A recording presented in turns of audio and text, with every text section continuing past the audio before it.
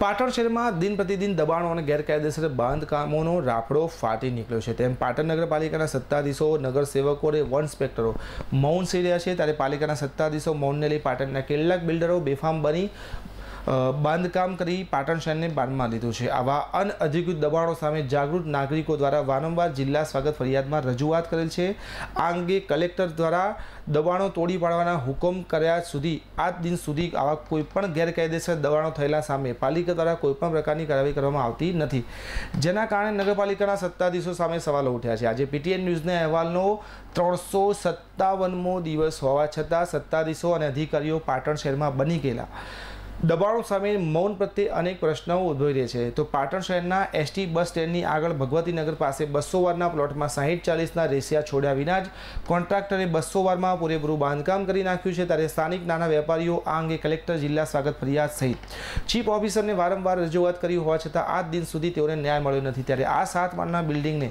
બાંધવા નગરપાલિકાના તમામ નીતિ નિયમોને સંપૂર્ણપણે નેવે મૂકવામાં આવ્યા હોવા છતાં પણ પાલિકા દ્વારા માત્ર નોટિસ આપી સંતોષ માની રહ્યા છે। ત્યારે પાલિકા તંત્ર દ્વારા બિલ્ડરોને બિન અધિકૃત દબાણો કરવા પ્રોત્સાહિત કરતી હોય તેવું પણ સ્પષ્ટપણે જોવા મળ્યું છે। ત્યારે જો પાલિકા દ્વારા આવા શહેરમાં બની રહેલા દબાણો સામે લાલ આંખ કરી યોગ્ય કાર્યવાહી કરવામાં નહીં આવે તો આવનારા દિવસોમાં શહેરને કોન્ક્રીટનું જંગલ બનતા કોઈ અટકાવી શકશે નહીં।